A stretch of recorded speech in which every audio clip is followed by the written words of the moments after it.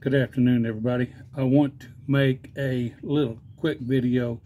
Mitch Green just touched on a subject that a lot of you people are going to be confronted with here pretty soon, because a lot of you are getting into the I want to build my own Minarelli, I want to build my own Falcon, I want to build my own whatever.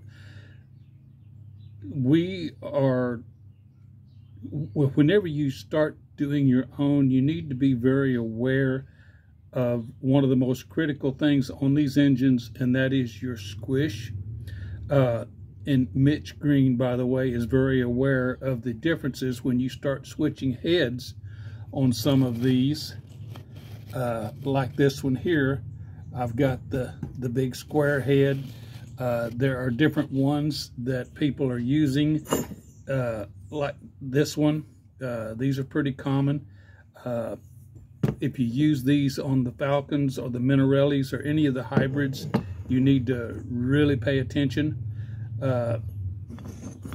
Just compare them to the heads that actually cut. See, this one's the Athena, this one's a stage 6. They look totally different, but believe it or not, the squish bands and the combustion chambers are almost identical. But just first look, they look totally different. But when you compare it to the Chinese heads, it's a whole different world. I just posted a bunch of pictures that shows these. But when you build one of these, the Minarelli, you have got to give yourself plenty of squish, because your actual squish, when you're using the Chinese heads, or whether you're using the Cortez heads, or whoever's heads, if they're not cut to the same dome and the same squish band that the factory heads come with, then you're going to have a very small, very tiny squish contact area. And when you do your squish and you look at your solder, you're going to see with these and the others a very tiny little crushed area in your solder.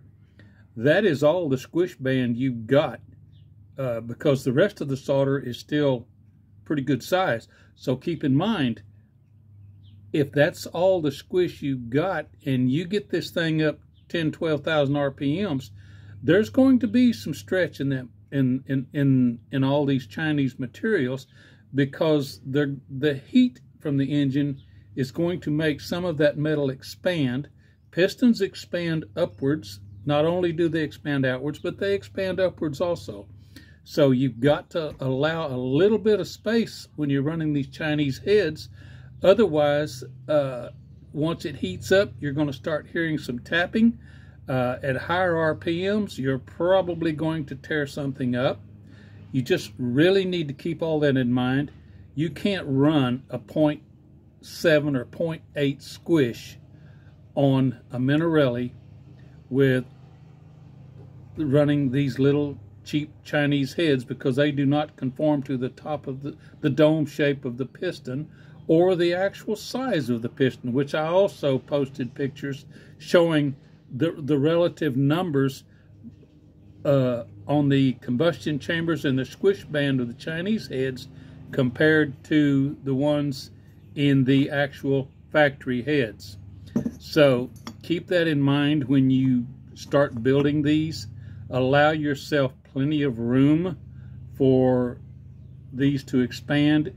The worst thing in the world that's going to happen is your piston's going to hit the head once it heats up and expands at the really high RPMs under a load, and the next thing you know, you're going to be crying, because now you've got a messed up piston and the top end's all screwed up, because once it hits, the piston hits the head, something's got to give. It's usually the outside of the piston swells.